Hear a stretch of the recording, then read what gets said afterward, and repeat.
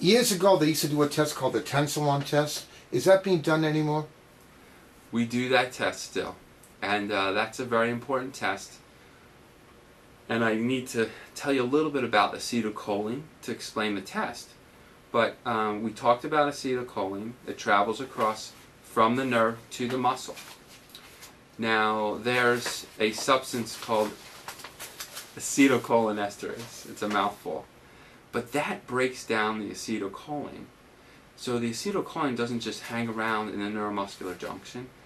It gets released, it attaches to a receptor, and soon after it's broken down by acetylcholinesterase. Now, the Tensilon or edrophonium test is injected intravenously, and what it's called an acetylcholinesterase inhibitor, and say that 5 times fast. And that blocks the action of the acetylcholinesterase, which is supposed to break down the acetylcholine.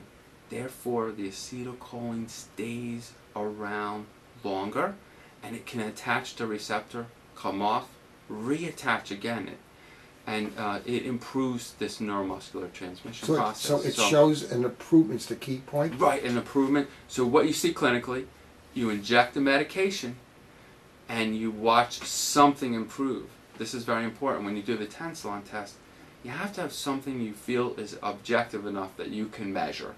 So ideally, someone would have a droopy eyelid. You inject the Tensilon, and the eye opens up.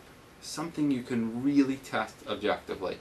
Or the eyes are skewed, and you inject, and they're straight now. Can any people have myasthenia gravis and the Tensilon test doesn't really prove enough? Yes, that can happen. I've had patients with a negative Tensilon test. Very often it happens with people who don't have as much experience, who again don't have that solid objective finding that you can say for sure, yes, they definitely improved during this test. And I wanted to talk a little bit about one thing that I was taught when I was a resident, something called the poor man's Tensilon test. You don't have Tensilon, you don't have an IV, and what you do is, because in myasthenia gravis, with rest of the muscle strength improves. If you use the muscle weakens. So if a patient has droopy eyelid, then you can stress the system by making them look up, and that strains the muscle that makes the lid also raise up the lid also. So you make them look up for about a minute, and you see that the ptosis or the droopy eye gets worse. Then you leave the room, you turn the lights off, you let them sleep and close their eyes for about 5 minutes. That's resting the muscle. You go back in and you see if the droopy eyelid's improved, and then you go ahead again and stress the system and see the droopy eyelid get worse.